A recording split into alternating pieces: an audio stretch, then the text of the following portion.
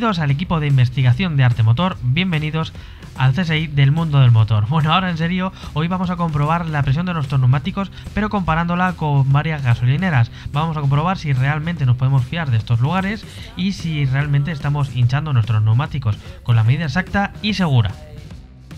Bueno, pues nos encontramos en gasolinera de Valdemorillo, donde tenemos un manómetro y vamos a comprobar las presiones. Lo primero que vamos a hacer es comprobar si con un manómetro coinciden las presiones que mide el manómetro con el manómetro de la gasolinera. En este caso es gratis, por eso la gente está ávida de aire gratis. Y hay cola. Y hay cola. Pues vamos a comprobar a ver si realmente cuando echamos aire en las gasolineras coincide realmente con las presiones que tenemos que llevar con un manómetro pues más preciso. Entonces luego también vamos a comprobar si este medidor de presión que tiene la Duque, que ahora mismo marca 2,0 adelante y 2,1 atrás, que realmente ahora lo tengo que hinchar porque tiene que marcar 2,3 adelante y 2,4 atrás. Con un piloto solo y sin equipaje. Para ver si coincide realmente con lo que realmente marca la gasolinera. Y con la temperatura casi fría del neumático, porque si no cambia. Claro. Primero vamos a ver si coincide. Eso es. Aquí estáis viendo que además adelante 2,0 y atrás 2,1 a unos 30 grados. A unos 30 grados. ¿Esto? ¿Qué estás haciendo? Pues estamos quitando el medidor de presión que venía con la Duque y vamos a comprobar si el medidor, como hemos dicho antes, el medidor de la Duque coincide con un manómetro a una temperatura más bien fría para que sea lo más exacto posible. Recordad que marcaba 2,0 adelante. En bares, ¿qué lugares? Simplemente lo dejamos aquí un poquito. El neumático está frío para tomar presión y efectivamente nos da 2,0. Ahí vemos que este marcaba 2 adelante y ahora vamos a ver si es verdad que 2,01 atrás. O sea que estos chismes funcionan, por lo que vemos, ¿no? los chismes funcionan. Vale, ahora yo le tiene que quitar una palanquita, porque esto que va con Bluetooth, ¿no? Esto no tengo ni puta idea cómo va. Bueno, pero el caso que es preciso, ¿eh? O sea, estamos viendo que funciona. Importante no perderlo. Más vale, porque si no, nosotros somos capaces de deshinchar las 4 ruedas.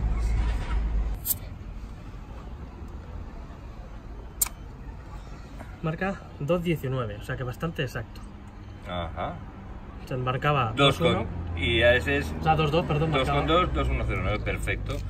O sea, este manómetro es más preciso, sí, pero claro, porque da bien. Ya tenía 2 decimales. Ajá. Bueno, y entonces, ahora... este manómetro da 2 decimales. Aquel da solamente 1, con lo cual redondea. Vale. Y en este caso era 2,1, esto es 2,19. Tendría que marcar realmente 2, ¿no? 2,2. Ajá. Marcaba 2,1, ¿verdad? 2,1. Bueno, 2,1, claro, yo creo que cuando ya pasa al 2,2 sí que marcaría 2,2. Sí que marcaría. Mientras tanto, por lo cual bastante preciso. Vale. Te puedes fiar por lo menos de esto. De esto no podemos fiar. Entonces ahora vamos a poner la moto en un manómetro. Pues venga. Sabiendo ya lo que marcaba 2,0 y 2, casi 2. Casi 2, vamos a comprobar. Vamos a ver las presiones. Estamos viendo que este es gratis. De los pocos que quedan ya gratis. Es de los analógicos. Y es analógico, por lo cual pues vamos a probar. Ponemos para que se vea que se siente a la rueda de adelante. A la rueda de adelante. Y vamos a ver qué presión nos da. ¿Qué presión da? Porque lo tiene que marcar. Fíjate, a 2,0 está muy por debajo. O sea que marca por debajo. Vale, pues estamos viendo que no son precisos. Que la conclusión que podemos llegar es que vas a meter menos presión de la adecuada. Claro, midiendo con 2 manómetros diferentes, ¿no? Realmente que marcan lo mismo, este no está marcando no lo está mismo. Está marcando por debajo. Está marcando por aquí. Es 1, 1,5, 1,7. Este estaba marcando 2,2. Estaba marcando 2,2. Lo vamos a ver ahora. ¿Y tiene que marcar?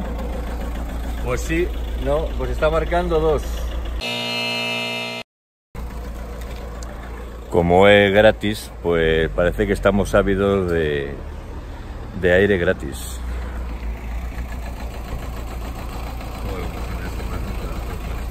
Bueno, entonces A ver. Pues puesto aquí, ¿cuánto lo has marcado exactamente?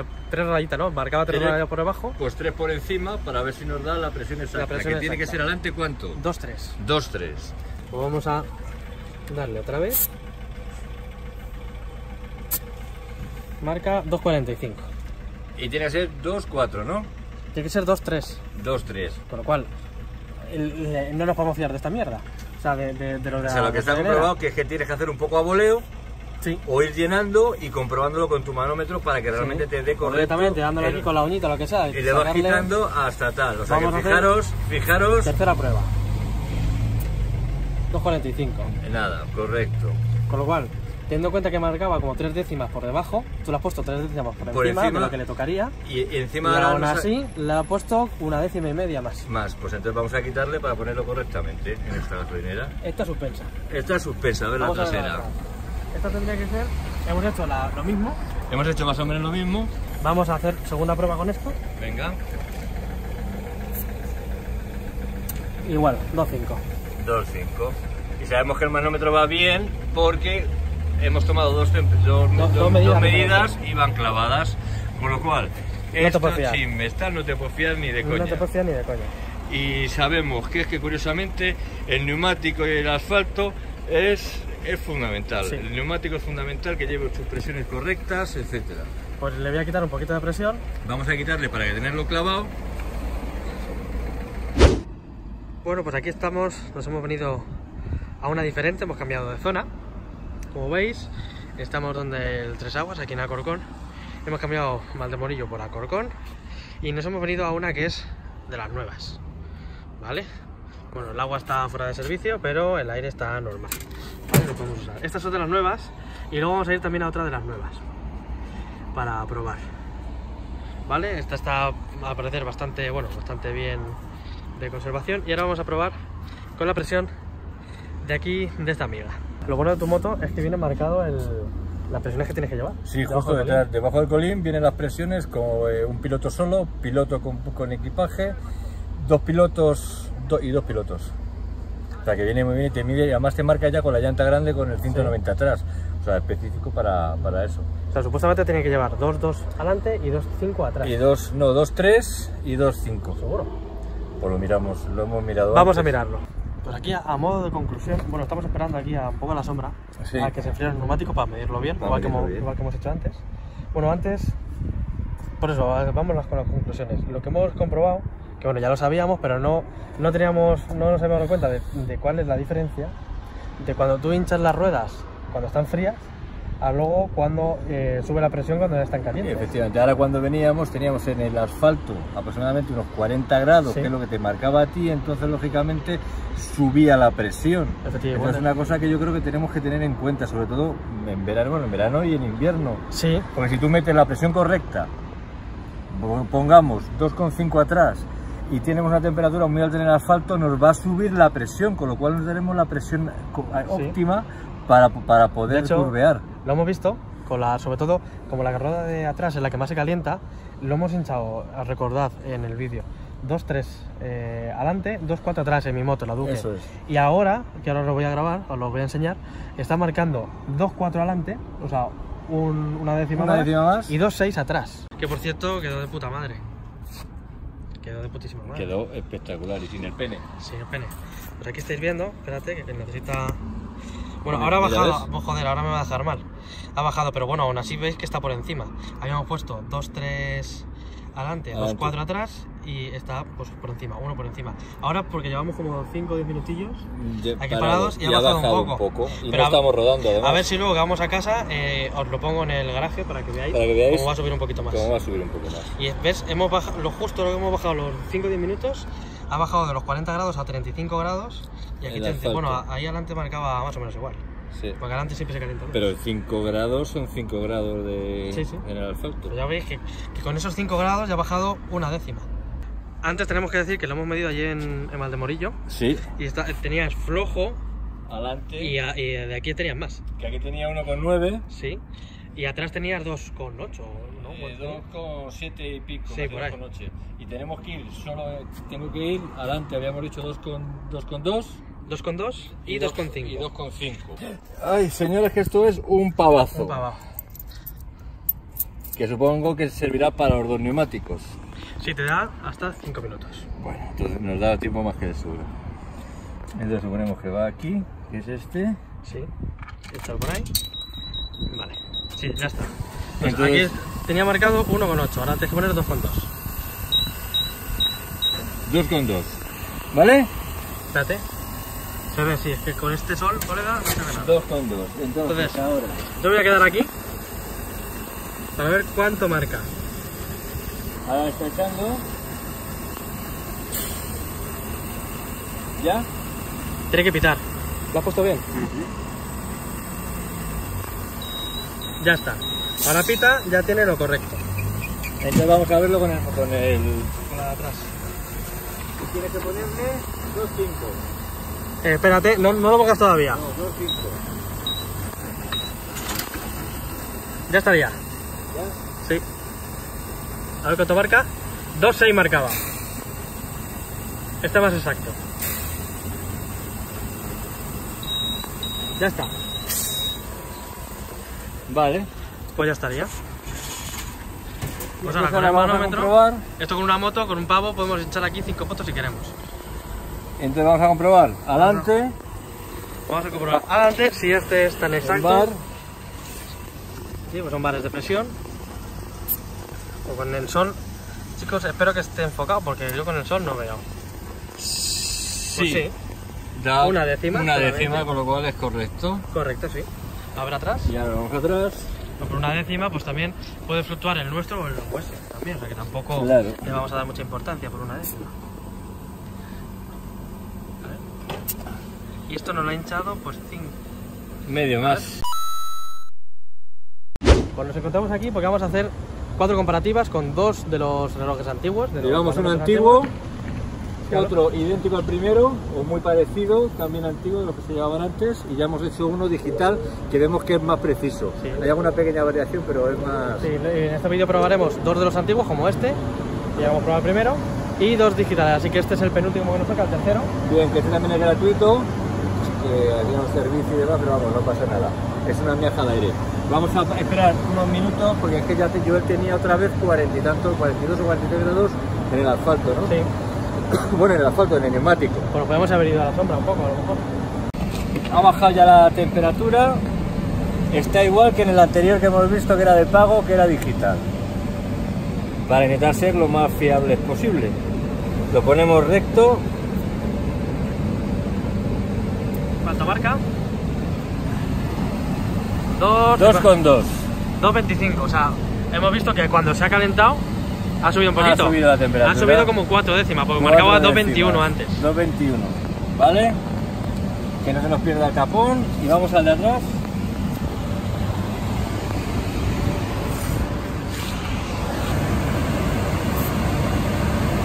Igual. 2,55. 2,55, idéntico que en la anterior. Podrá parecer una gilipollas. Podrá parecer una gilipollez, a lo mejor en un coche es mucho más.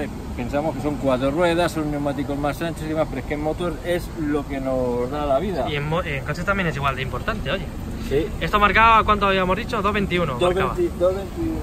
Pues vamos a ver. 2,25. Eso, perdón, 2,25. Y aquí está marcando 2,10. 1,5. 1,5. 1,5 más en las dos. 1,5 más en las dos. Perdón, menos. Mide de menos. O sea que siempre van a ir, con estos van a ir por debajo de lo que te toca. De sus bares. Pues vamos a la última. Y nos queda la última, que estaba el de pago. Sí, pues vámonos. Bueno, pues nos hemos venido a otra. Esta no es ninguna gasolinera, es un centro de lavado de coches y demás. Y aquí tenemos otro que es también digital, que sé que lleva mantenimiento porque aquí es donde limpio el coche, la moto y todo. Y vamos a ver las presiones. Vamos a medirlas primero. Las acabamos de medir hace 10 minutos en la BP por el manómetro manual, el que acabáis de ver. Y ahora vamos a probar, bueno, como hemos descansado aquí unos 10-15 minutos como mucho, que se enfríe. Y además sombra. Y además en sombrita, pues vamos a ver. Manómetro. Vamos a probar con los manómetros. Y va con la máquina esta. Veis que de las nuevas también, que va con su... Pensaréis que somos unos tiquismiquis, pero... No, pero es para comprobarlo. Vemos que acepta chatarra. Vemos que acepta esa garra. Ahora le vas a dar... ¿Eh? Le vas a poner adelante a ver lo que mide y le Vale. damos 2,2. mira a ver lo que nos mide. Ya, no, pero sí. Cuando quieras. ¿Ya lo has puesto? Sí.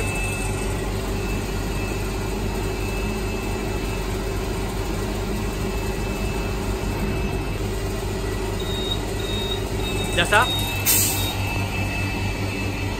Espérate, porque luego lo vamos a medir otra vez. Y ahora, No lo pongas todavía eso. Y luego tendríamos que medir a ver si era el 2,2. Sí. Ahora vamos atrás. A ver lo que mide ahora. Espérate que lo pongo a 2,5. No, primero mide el 2,2. No, pero es que hay que hacerlo así. Primero.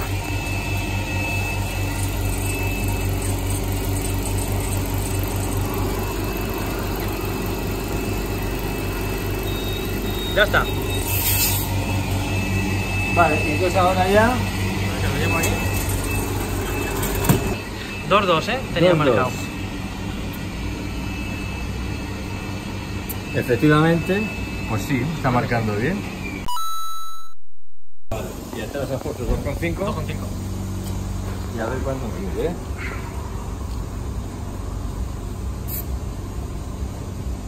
Señoras y señores, casi perfecto. Casi perfecto. 2,51. Espérate, a ver.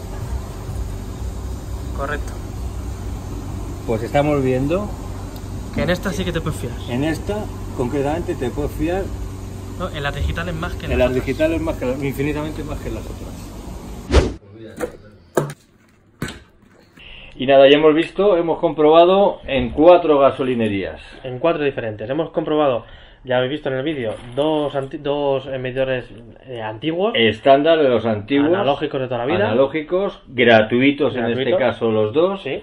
Y otros 2 de pago con un euro que te dan 5 minutos.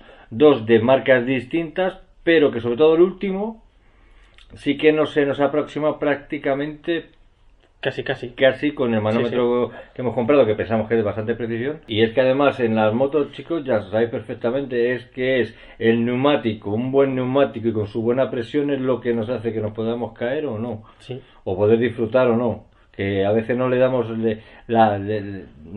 realmente la importancia que realmente tiene. Porque hemos comprobado que cuando tú hinchas las ruedas con el neumático frío y cuando se calienta sube bastante. Todo el mundo sabemos que cuando se calienta pues sube. Pues sube la presión. Pero no tanta diferencia, Porque ha subido sobre mucho, todo, es que ha subido mucho. ya no diferencia, sobre todo diferencia entre una rueda y otra, porque la trasera se calienta más y sube más de presión. A mí en concreto me ha subido 2 décimas atrás y una adelante. Bueno, si esto te ocurre en invierno... Es un poco pues, lío, pero lo vamos ¿ya? a ir despejando. Pues si tú tienes estás en invierno con el neumático frío, tú lo echas las ruedas y esa presión la vas a mantener más o menos igual cuando tú ruedes y ya se caliente. Eso es. Pero en verano sí que de un neumático a lo mejor a 19-20 grados en frío se te pone luego al doble de temperatura, Al 40 doble. grados. 40 o 45 grados o más. con facilidad. O más. O más. Si estás curveando y son las 3 de la tarde te puedes subir a casi 50 grados fácil. Pues una auténtica barbaridad. Dependiendo de la zona, y ¿no? podemos tener pues un problemita. Y lo que sí hemos comprobado que mucho más preciso con una milésima. Si nosotros medíamos 2,20, el manómetro nuestro marcaba 2,21. 2,21, con lo cual es prácticamente exacto. Nada, y esos son los digitales nuevos que hemos visto que ya están en muchísimos sitios. Que y cuesta son un de pago. euro 5 minutos. Y lo que sí también hemos visto que el manómetro que viene, lo que creo yo instalado en la Duque, Sí, eso es. Sí. es también muy preciso. Era bastante preciso. De hecho, casi lo mismo que marcaba por unas milésimas. Porque también es verdad que el manómetro, los que tenemos, tanto el de pago como el de toda la vida, Sí, como el que tengo yo instalado en la moto, analógico, sí. como que tengo yo instalado en la moto, solamente viene con un decimal. El manómetro nuestro viene con 2 decimales. Viene con 2 decimales, con lo cual te da encima más preciso. exactitud. Sí. Y sí, la verdad. Y te da temperatura del neumático, o sea que vas a 45 grados y te ve cómo está subiendo la presión. Sobre todo del neumático trasero, obviamente al ser mayor. Sí, entonces, si no queremos ir con un manómetro en la mano, como el que teníamos, que no lo tengo por ahí, es bueno instalar un medidor de presión en la moto porque lo pones ahí y te olvidas.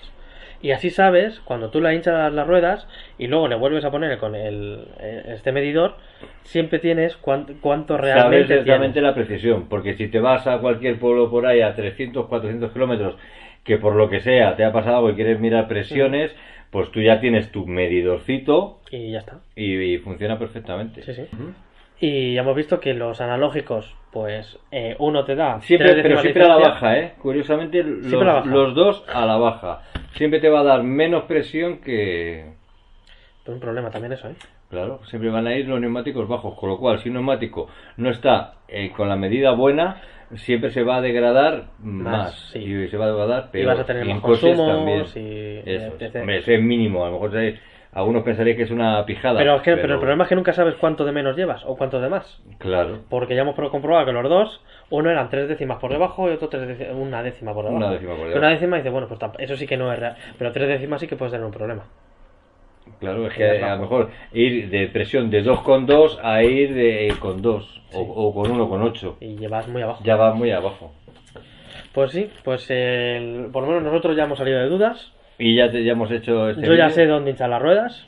Perfectamente. Y por lo menos, yo os recomiendo, sinceramente, os voy a poner por aquí debajo el medidor de presión que tengo yo instalado en la moto, porque como le compré la moto a Javichu, él ya lo tenía instalado y no sé qué marca es. Lo tengo por ahí, pero os lo voy a poner yo porque no es muy caro y sí que es muy recomendable. Y la verdad que cuando lo hemos desmontado y lo hemos montado y demás, funciona a la mil maravillas Sí. y está muy bien. Y es una chuche que habrá gente que dirá, pues gilipollez, prefiero un escape, pero pues se instala en nada. Si instalas nada y luego es quitar el tapón con la tuerca que tiene, lo hinchas la rueda, lo vuelves a poner y sabes exactamente la presión que tienes. Eso es. Y así sabes si has hinchado de más, de menos. Por eso Y siempre... estar mucho más tranquilo. Y luego en invierno pues comprobaremos a ver, porque claro, si vas en agua, el neumático al tener fricción sí que es verdad que va a coger temperatura, pero jamás va a coger una temperatura como No tan en alta. pleno verano, como aquí, vamos. Y entonces a lo mejor tienes que bajar un poco presión o ajustar. Sí. Porque a lo mejor en seco no pasa nada, pero a lo mejor en lluvia o con frío se interesa llevarlo Claro.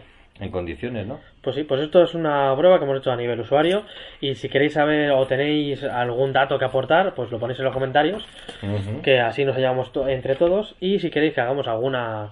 volvamos a CSI Arte Motor, La verdad que sí. equipo de investigación, pues decirnos que los temas os interesan y los traeremos. Y los traeremos, pues hacemos eso. Pues sí, pues nada chicos, nos vemos ya en el siguiente vídeo. Bueno, Hasta luego. adiós.